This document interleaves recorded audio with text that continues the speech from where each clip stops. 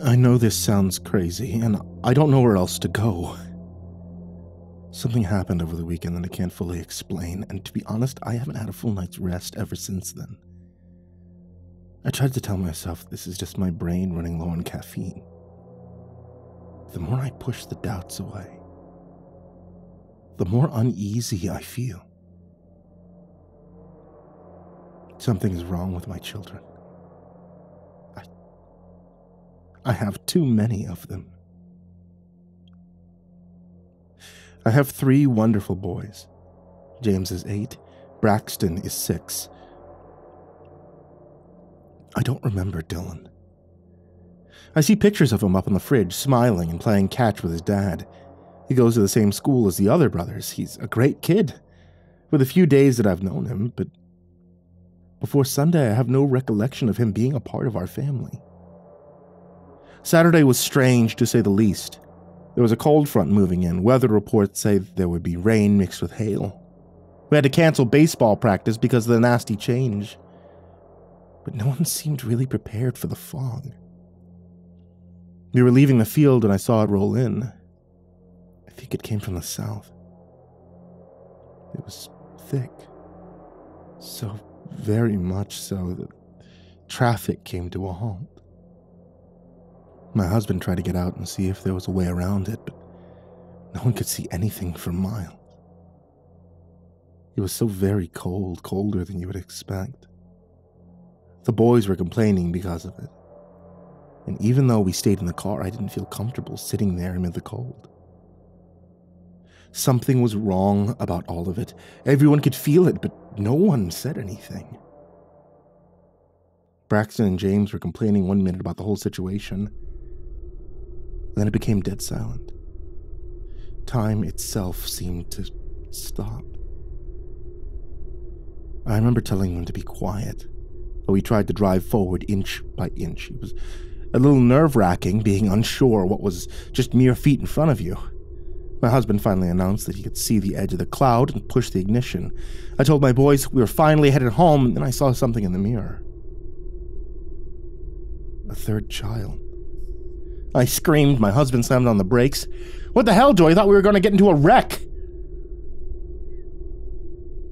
I was staring at the third child in the back seat, and everyone in my family was looking at me like I was insane. Who are you? I whispered. The question to me sounded like what any sane person would ask. I should have realized sanity left our lives the moment the fog came. The boy spoke. Mom, it's me, Dylan. Are you okay? I looked at my husband for answers, and he was equally worried, checking my head for signs of a bruise. What's wrong? Are you feeling sick? I didn't know what to say. So I waited until we got home, and the 3 boys were asleep. Vincent, I know this sounds insane, but I don't recall having 3 children. When we went into that fog, I only remember Braxton and James. I whispered as we got ready for bed. My husband couldn't believe it. He showed me family pictures of all of us. I think we need to schedule a doctor visit. This isn't normal, he said. But he didn't mean for the third child. He meant for me. I had a hard time even closing my eyes that night knowing a stranger was sleeping in my house. Worst of all, I kept wondering if my mind was playing tricks on me. How could I possibly forget having a third child? It couldn't be. Dylan is my son, and I must have just been having an aneurysm or something. The thought frightened me because nothing about it offered an easy solution. The next day we sent the boys to school and got that appointment. When we made it to the office, I was nearly convinced that I had just imagined the whole bizarre fog. Then I overheard a young man in the lobby arguing with 2 kids he claimed were not his. I don't know you. I don't care what the doctor says. You aren't mine. Get away from me, he snapped.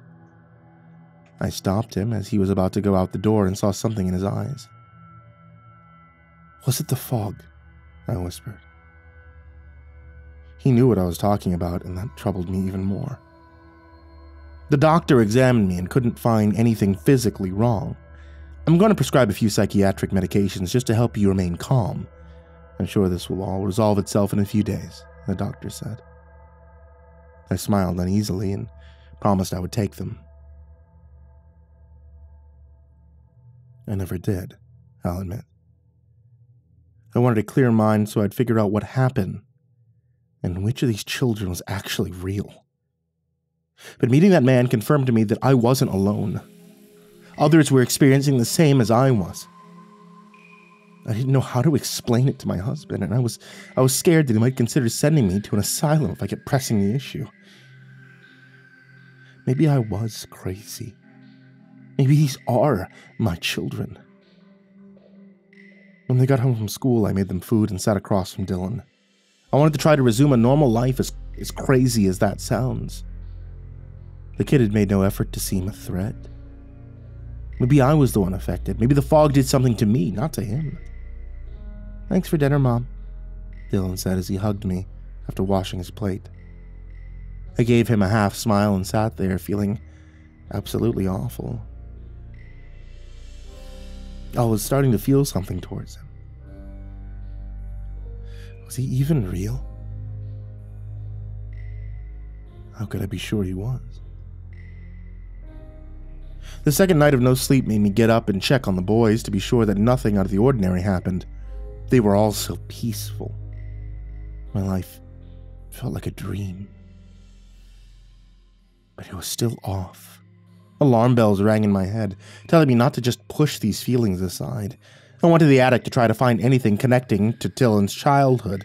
If he really was my son, I knew I would have kept some baby stuff up there, but I didn't find anything. Not even a bracelet from the hospital. As I sat there looking at other albums, it occurred to me that every part of him seemingly manifested 4 days ago.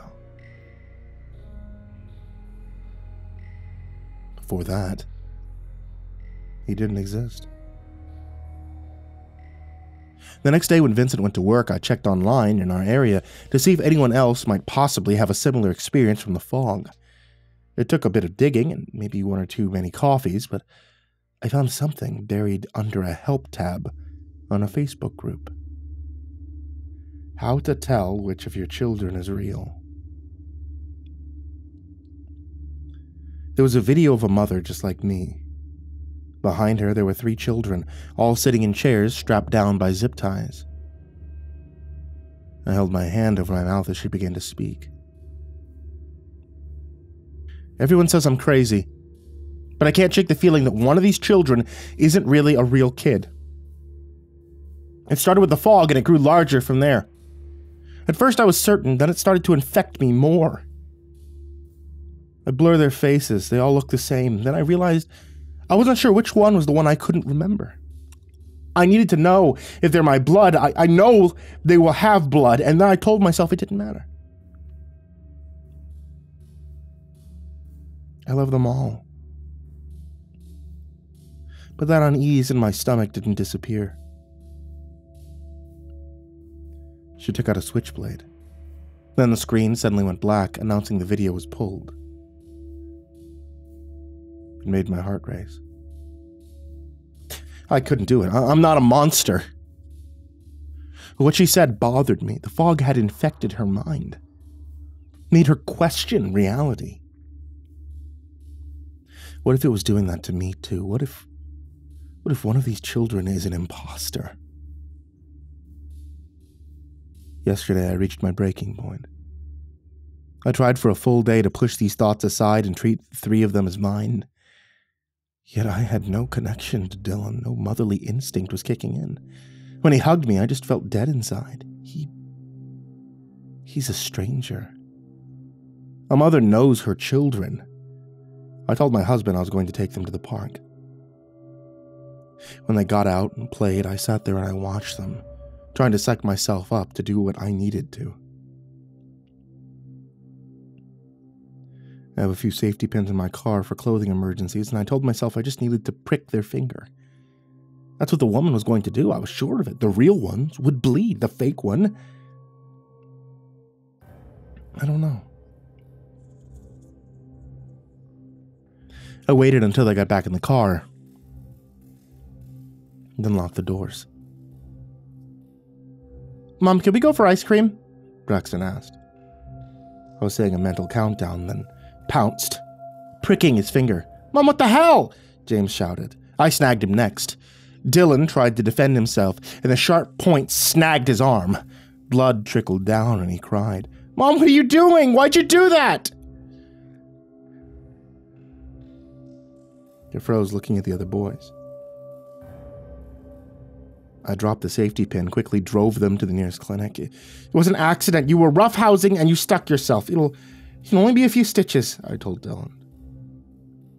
They promised not to say anything to their father. I've been dumbstruck and I've been horrified by that moment ever since. Their faces filled with fear, their own mother attacking them. But that isn't the worst part.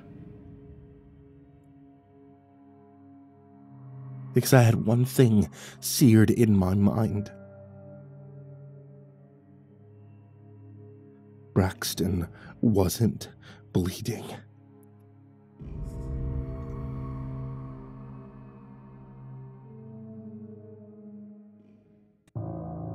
I want to remind you guys that I also do narrations over at Chilling. The Chilling app is available for Android, iPhone, and if you'd like to get your hands on the Chilling app and hear myself as well as many other narrators, and they have a whole new setup where you can watch movies on there now, and it's also free to try out with ads now, so you don't have to get a subscription like you used to before. You can actually just get the app, you can start watching on your PC. It's evolved so much since the last time I have updated you guys on this, and sincerely, it's a great place if you want to see more horror, especially if you like horror audio. So strongly suggest you check out the Chilling app. And finally, I want to give a huge thank you to everybody who supports me on Patreon.